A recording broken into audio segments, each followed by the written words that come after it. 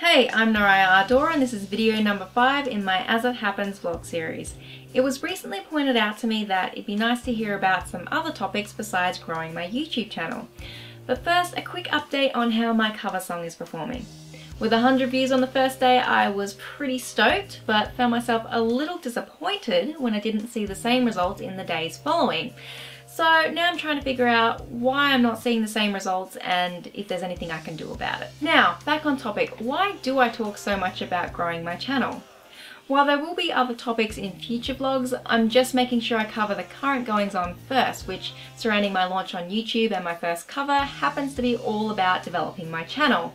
There will be times where nothing new really happens, and that's when I'll talk about other things like my songwriting process or fleshing out my backstory like today, or perhaps a day in the life of this future rock star. I actually had a different topic planned for this week, but then I thought maybe you'd like to know more about my background, like why I haven't spoken about my bandmates yet and how this whole YouTube thing fits into my overall plan. So in lieu of fancy backstage footage and record deal meetings, I'm going to tell you something that's embarrassing for me, a future rock star, to tell people.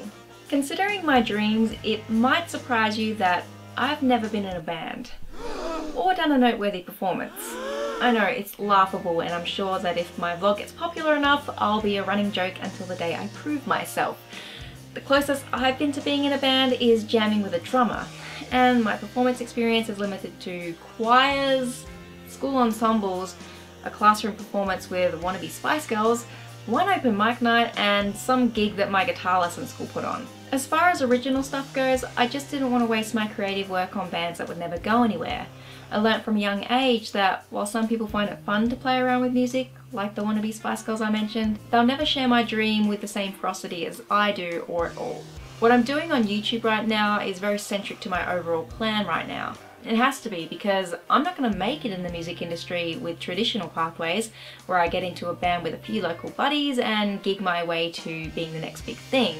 I'm also not getting any younger. Not that I'm old, but anyone over 25 is going to find it tougher to break into the music industry, especially starting from scratch with virtually no contacts and only secondhand knowledge of the business. Unfortunately, I don't have a TARDIS. I can't go back in time to cancel my gaming subs and master my craft like I should have by now, but I can focus on my dream moving forward and do what's best to make things happen. Anyways, I hope you know me a little better now, even if you've known me for a while. If you enjoyed this video and you want to help me make things happen, give me a thumbs up, share this video and subscribe. All those things really help motivate me to keep going. And as usual, feel free to ask questions or leave your opinion in the comment section below. I might even pose a question for you to answer.